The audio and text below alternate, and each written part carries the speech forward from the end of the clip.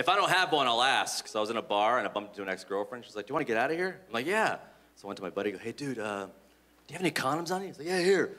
And out in front of all these people, very cavalier, he just hands me a Magnum condom.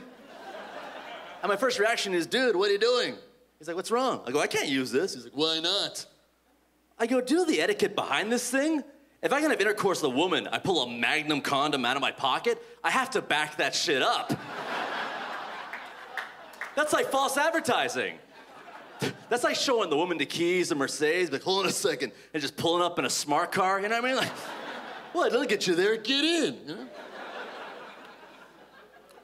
So this is what I said to my buddy, I go, dude, I can't fit into this.